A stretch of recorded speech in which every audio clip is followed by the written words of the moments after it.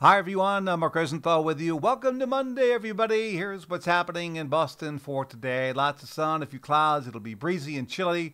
Temperatures will struggle to hit 40. Tomorrow, about 41 if we're lucky with light winds. Wednesday, we should hit the low 40s. Thursday, we'll start off with sun, then we cloud up. Rain will hold off until Thursday night.